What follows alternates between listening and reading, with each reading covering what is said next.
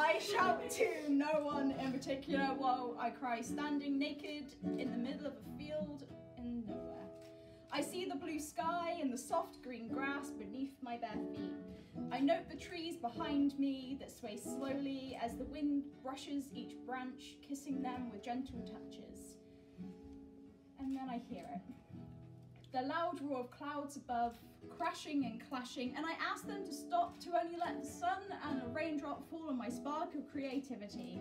But they don't listen, much like you won't listen to the cries and pleas to my muse or to the government who abuse.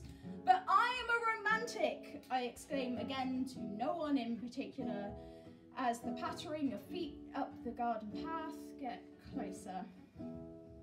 Beth, get out of the garden and put some clothes on.